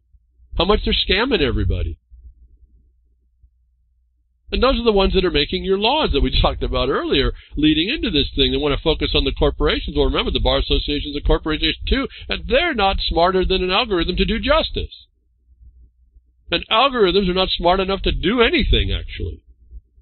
Again, they're great at pattern recognition. But do you fit into a pattern? Each one of you unique individuals? Do you fit into a pattern? Does all your action fit into a pattern? Absolutely not. But see, these model acts force everything into patterns. The transparent model acts are the worst ones because you don't even see they're acting. And this is like the bills that pop up that are in the obscure places that no one understands their life is actually controlled by. And one day you just say, well, when did that become a law? And you get things like state passes bill to seize gun based on entirely unchallenged accusation with no due process. Well, folks, to me, that's just where are you all? If it does all that, don't talk about it. Take that, write it down, and go make a challenge to enjoin it. It's a lawless law. It's come through a lawless condition. This one probably wasn't need to be a model act. It just came back as an act to do this seizure of guns. What, the red flag type stuff? What I was saying before? Unchallenged accusations with no due process. That should be a failure on its face. Where are you all? Those of you who are interested in the Second Amendment. I just read the article. It's interesting how the articles will give you a short list of things you could state in short statements, like the requirement of a complaint, and you do that in equity that you could at least get into the game to see how this thing works and how to stop this stuff that won't stop as long as you remain crickets. They're talking about great amount of legislation. Yeah, thousands and thousands of bills. They come through. It's all, a lot of it's special interest. Even the ones I'm talking about are special interest, but they're transparent and they're after your way of life, and that's why they're worth. They're not just little bits and pieces here and there. Model legislation on some model legislation is very important. It's in important areas and things, but what they're doing here with this is not. It's a shotgun approach to effectively take away and change your way of life on plausible reasons, but that are not lawful. And they talked about the number of bills. Yeah, there's just an onslaught. So if you're not out there to be involved to stop it or interfere with it, and more of you, and do the right pressure, it takes more than that. This thing is going to go completely worse and fast. In just 6 months after the shooting of Parkland, the president's statement, the Giffords Law Center to Prevent Gun Violence recorded a whopping 55 new gun control measures in 26 states. Now, why do you have two in 2 states? Well, I know there's a state's got 3 or 4 of them. See, they just keep shoving them in. And there's no one there to put any sense to a lot of this. Like we're still working on trying to get the back door to sound money in one of the states, but getting some senator to put a bill in that would offset the alternative, as an alternative, the lawless one that's going in from the House side. Where is anybody to help do that? I don't know. I don't hear many people. So they pass these laws, they just shoot them through, all these facial violations, and no one says anything, but everyone complains about them. Maybe one guy steps up to do it, and then as you see the California case that came down, it looks like they're going to constrain that to just a few people. I don't know how that is when they actually did the equity statement of those similarly situated. But that's how it's already being confined by someone who's not as smart as an AI program to show that parking tickets written by cops are wrong to the tune of 100,000 in 1 year. And they're going to apply AI to the legal system. Maybe a good thing, because we're finding out that the judges and the attorneys aren't so smart, are they? Well, no, they're probably smart because that's the sustainable development. They're not very intelligent, and they don't do justice. Just Just 'cause. State bill to seize guns based on entire unchallenged accusations. This is a red flag bill. There's bunches of states that are doing this, and no one's stepping up. No, you hand your obligation over to somebody like the N.O.I who agrees with it, and only when it comes to those vile condition against that will they even step up. AI jumping in and information, they need data. This whole thing needs data. There's another thing, if you don't understand what's going on, you're seeing sustainable development in the fact that they need data. This technocracy sits there that they need to continually control you, to monitor what's going on in order to then do the legislation which turns the ship of state into the waters that they need, away from the waters of peace and calm. They keep it under war, and they keep it underneath bureaucratic decision. And there's nothing but chaos in that. It seems that they'll say there's order, but it's not. We have a family, the delusion and futurism of liberal world order are academics. This article was written by Brandon Smith. I appreciate Brandon Smith. I don't know him. I don't talk to him. Don't know anything about him. I appreciate his views on some of these things in looking at a lot of this. But I wanted to point out something. I wanted you to, the delusion of futurism of liberal world order academics. Remember I talked about the university system. Remember that we got this whole thing going on. This article goes through and he talks about a lot of this, and he pulls out a lot of good things that I think you kind of need to see, and a way to go looking at it. My problem with this, it really is an insightful article for those that have never been privy to the things that you might hear me talk about.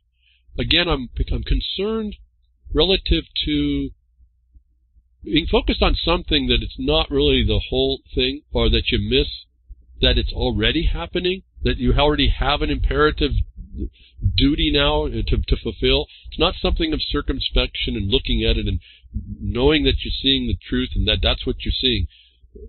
We're beyond all that, folks. So I say I did this on a Twitter. See, again, it's all written in stone now. It's all blockchained. That's what they're going to be. This will be blockchain social credit too. At any rate, I wrote it down so it's like an eternal, more memorialized, good or bad. Respect to Brandon Smith, insightful article. But creation of the cogs. He talks about being cogs of the wheel that are turning in this condition. I say COGs. Remember, they got Council of Governments. It's interesting he uses the word cogs relative to a gear, but these are cogs relative to governmental influencers and legal entities in the system. The creation of the cogs, these Council of Governments, and other tools are transparently but tangibly ongoing, because people would rather talk about the effects of local incremental destruction and take responsibility to stop the cause, their consent, however fabricated. Was an insight that I don't think Brandon has. I wish these people that are really insightful had this next step in them to understand there's physical things going on. It's not a philosophical view. We can move and translate the very apparent view that you see or grasp or feel in the condition that he identifies is not just an idea. It's a physical thing going on that needs to be addressed. And I found it interesting, the correlation. He uses the cogs of a wheel, but there are cogs local to Council of Governments that are destroying your life. And they go through the funding streams as well. These corollaries, again, when you talk on the truth, it's easier to make the transition to the physical. And so that's why I don't want to disrespect Brandon's view, but he focuses on the philosophical, if you will, and there's more to this, but I don't have much time to discuss it all, but he focuses on what it's more like a philosophical thing that he's observing instead of an actuality that's tangibly affecting you in the world transparently. You're feeling the effect and you talk about it, you complain about it, but you don't translate that to a physical, tangible condition. And I want to keep focusing people to do that, because again, until we get into the fact that there is an incremental destruction by a transparent means, but it's there, and it's identifiable once you jump in to see it, we will never be able to address all these nonsenses that come upon us.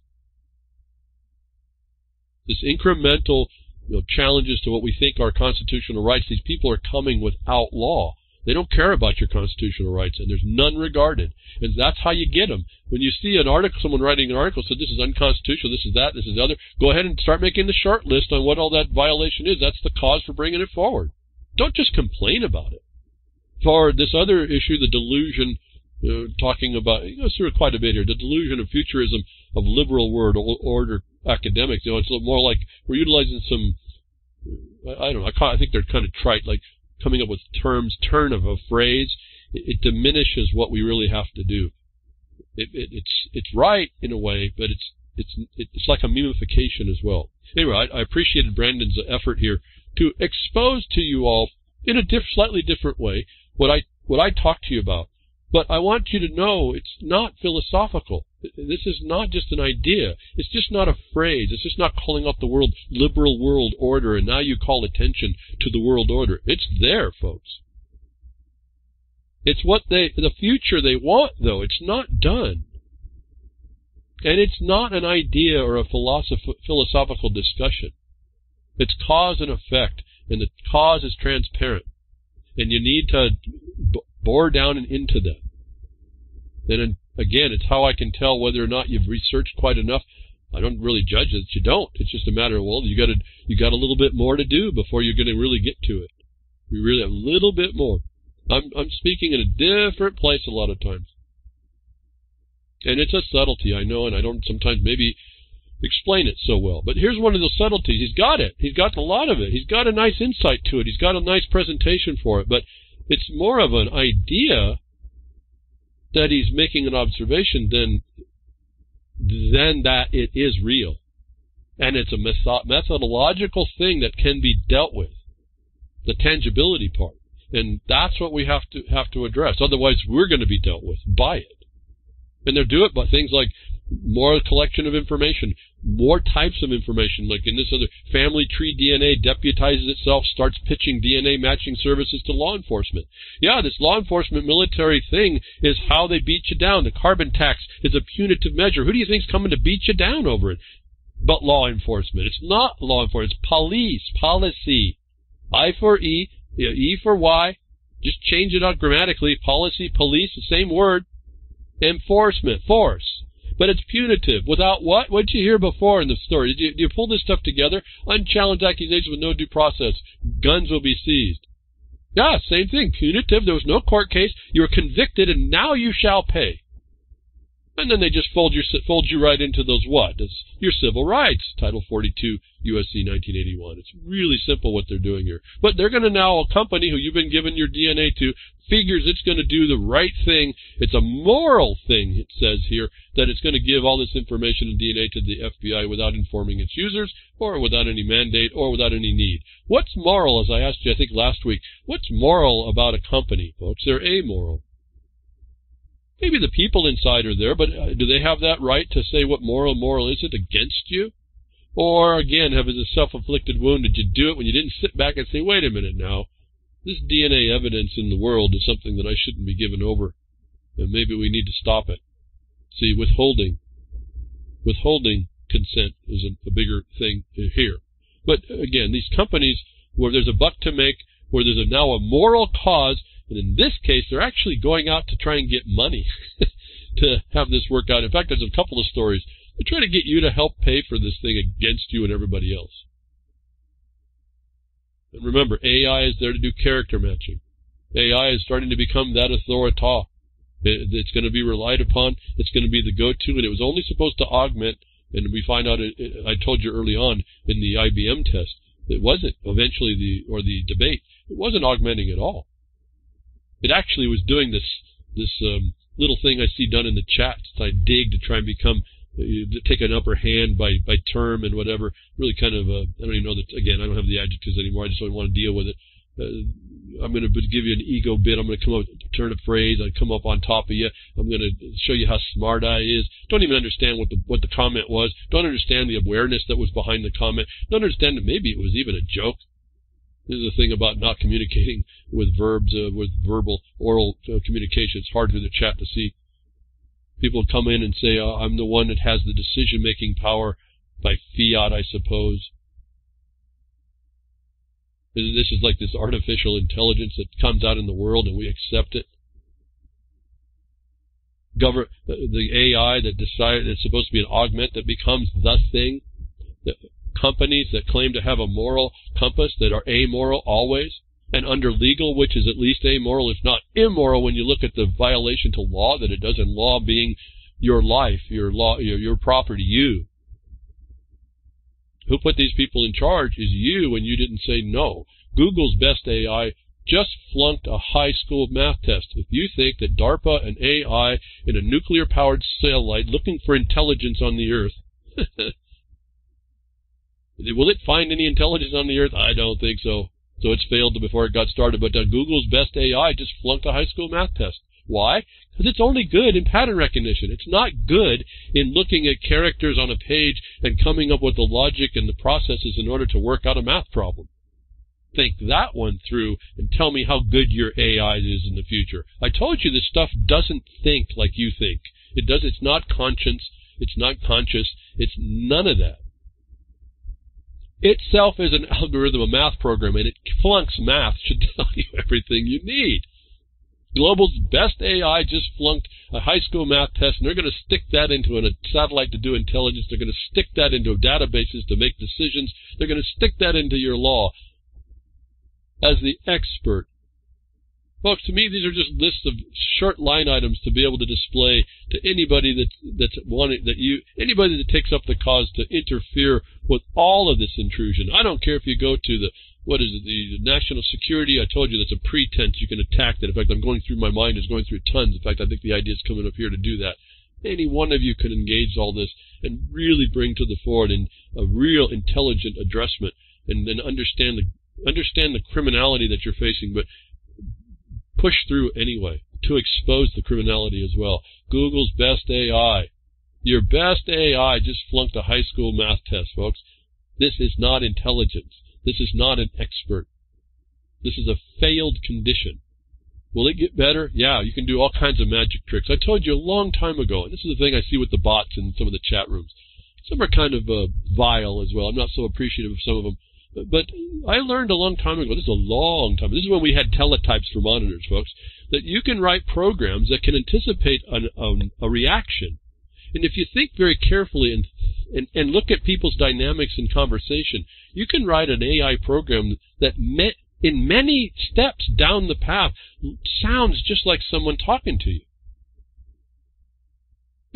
I wrote programs at that time that was, it was fun to watch people interact with a program. It was these bots. It was just an answering system that you built in. And all you had to do was, the trick was, can you anticipate someone's response and then provide an answer to a generalized response that you think that they're going to do with another generalized response that would fit the generality, is essentially what you're doing.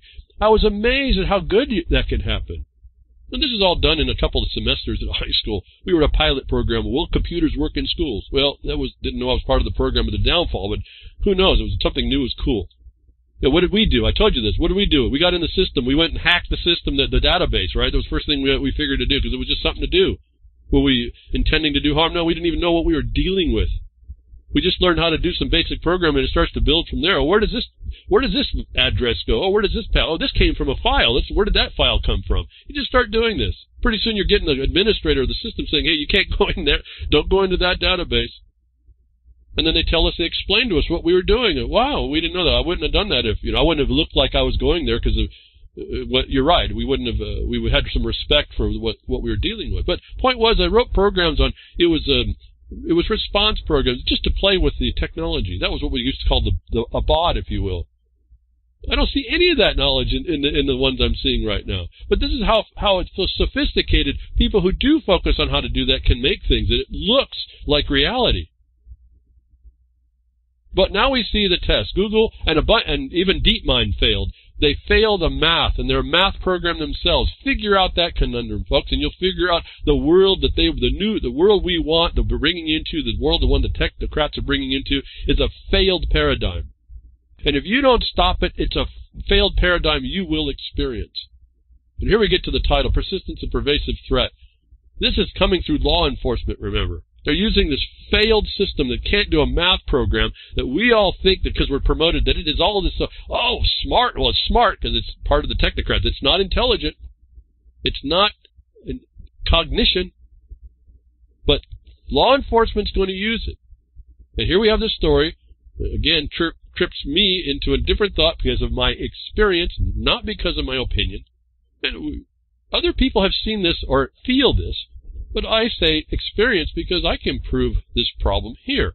Why I tell you it's not the war on terror, it's the war of terror. There's a proof for that, not just an opinion line. But FBI director says white supremacy is a persistent, pervasive threat to the U.S.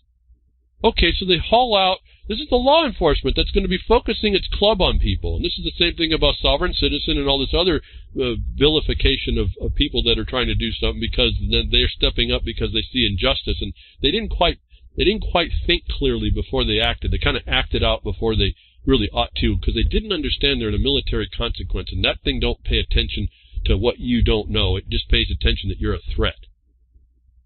In this little story here, the FBI Christopher Wray said Thursday the white supremacists present a persistent, pervasive threat to the United States. Yeah, to the corporate government, to the government that's promoting war on you.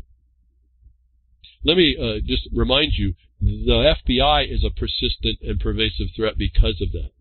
I have proof. When we went to make complaints about the lawlessness in a couple of agencies, the Department of Interior and the United States Department of Agriculture Forest Service, we made our complaints pursuant to law, and we gave our notices, all of it. Next thing our chairman is looking at through the mining, again, the mining district can do this. Our mining district chairman is now faced with an attack against him by the FBI agents.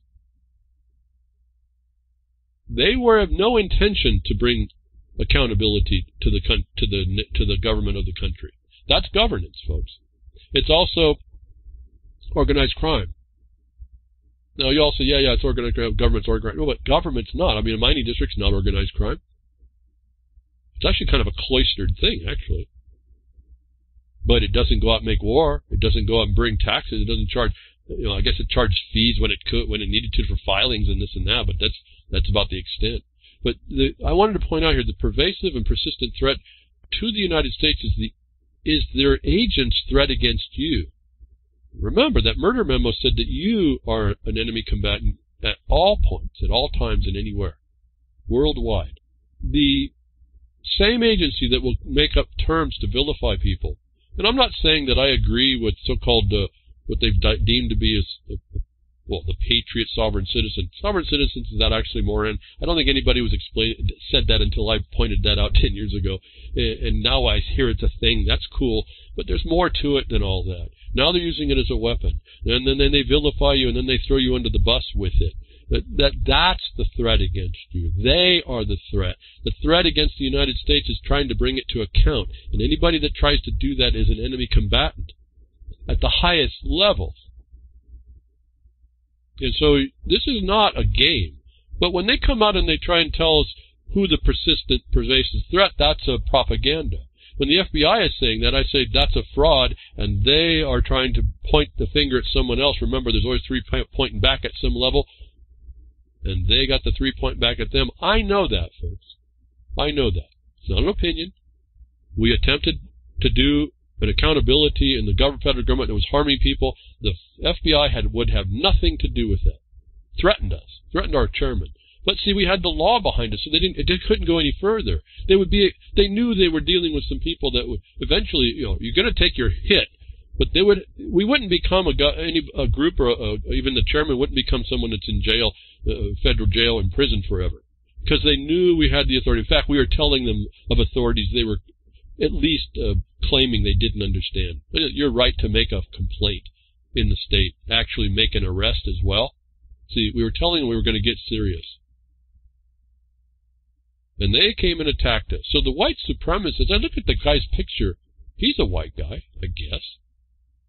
He seems to be on his face a persistent and pervasive threat to the United States. He should arrest himself. White supremacy. They say they're exceptional there in the United States, don't they, the government? Why don't we start using that information? Why don't we start to turn this whole point around? I don't mean like some jack-jawed stuff, like, oh, look how smart I am to say so. No. Put it on paper, get it down, look very intently on what the condition is, and start addressing them on their own terms, by their own terms. But put them in more proper context. So again, the United States government redefined terrorism. You can bring the one that's de jure. It's the one the people view. It's the one that says that government that rules by fear, by terror, is a terrorist, is a terrorism. And so now you have your de jure definition against their made-up ones, which you then present as a color of authority definition to cover their criminal organization. It's a much better authority to bring than anything I've ever heard other people bring up, thinking that they know more about the Constitution and your rights. You have none, folks. That's why you're there. Remember that. You're just addressing criminals. And again, I mean, like in this notice that we brought, we said relative to our injunction in 2013, that the two people that are sitting in the highest offices in the government, in the House and the Senate, had committed treason by their default. We don't say that lightly, and I don't say that just to say you're committing treason. I said you admitted to committing treason. That was the complaint against you, and you failed by your default to work to fix that. I don't work on my opinion, folks. I learned that in the middle 90s when I saw lots of people getting beat down. I took a little different look at all this. I don't agree with really a lot of any of what I see coming out of government, but there's a certain way that we have to approach it, and so far that I know, and the focus that we've put on it, we've been making the right decisions.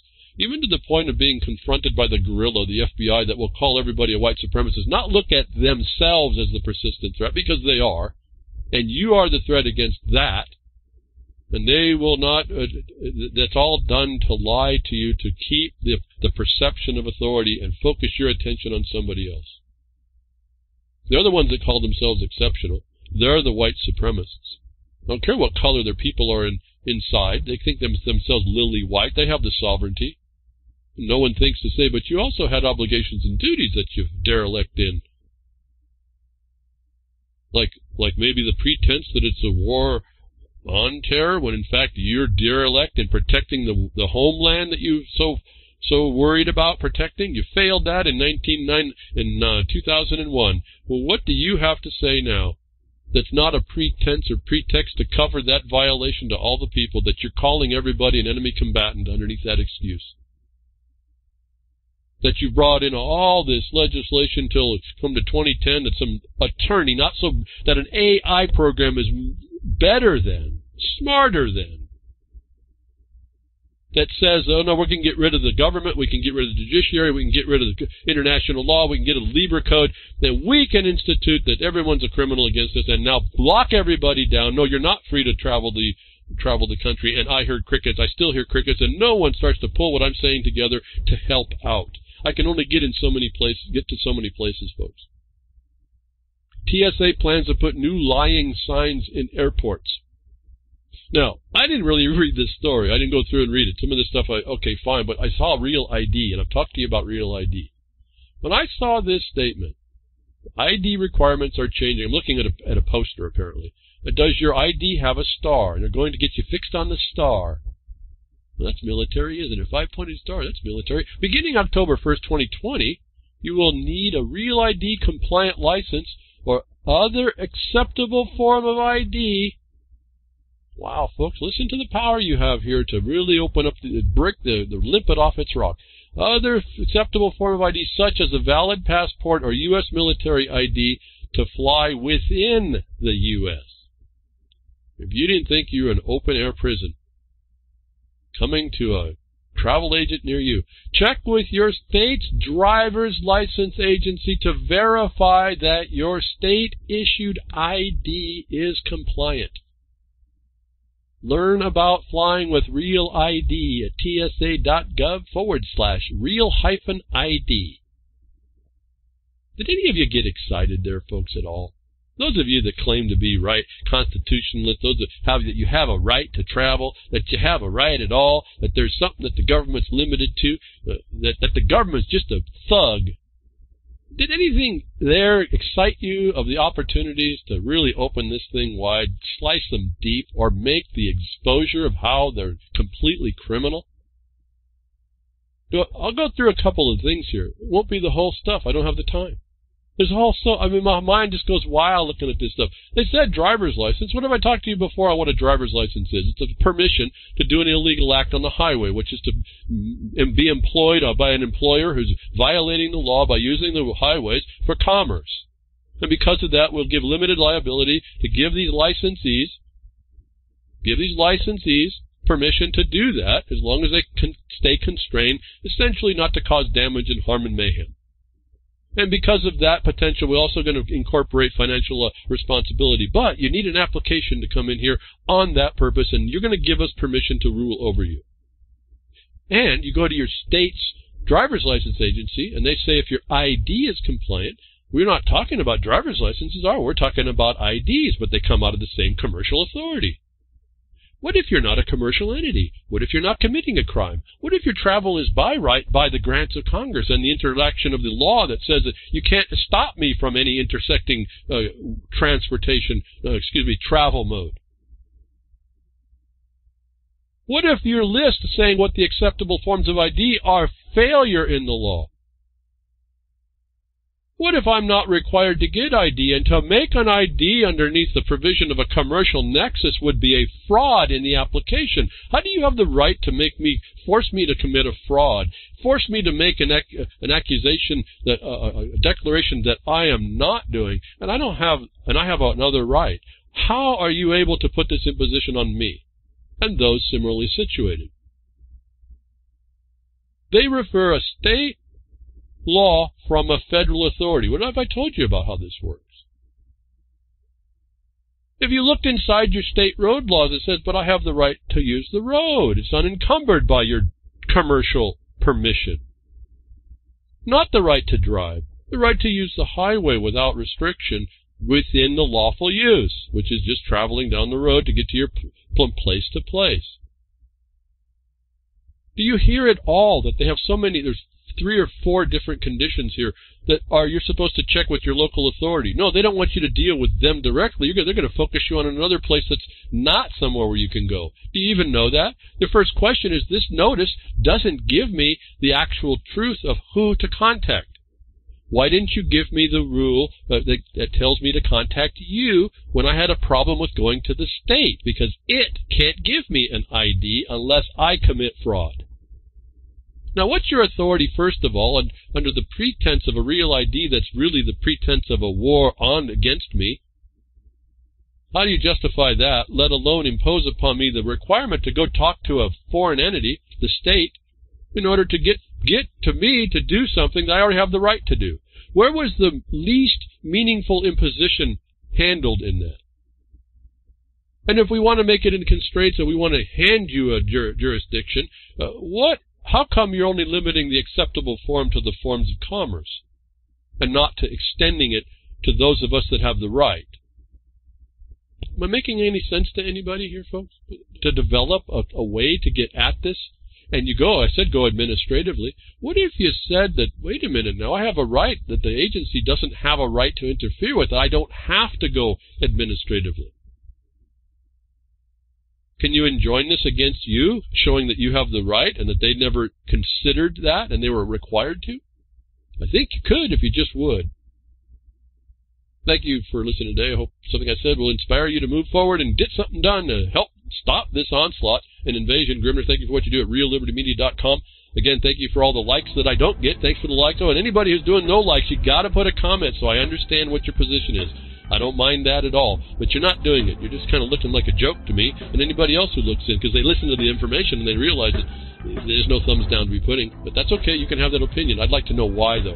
And thank you for anybody else that's rebroadcasting or repromote posting the broadcast at all. And I'll be with you next week, tech diffs or nature willing.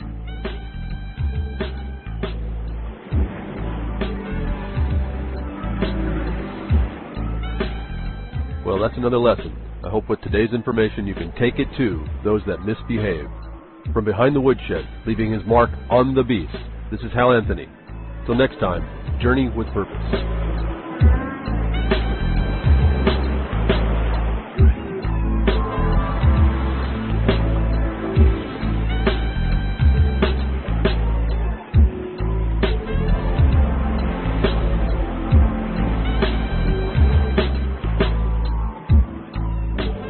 Well, that's what opening up a can of whoop-ass feels like. Son, you just opened a whole case of whoop-ass.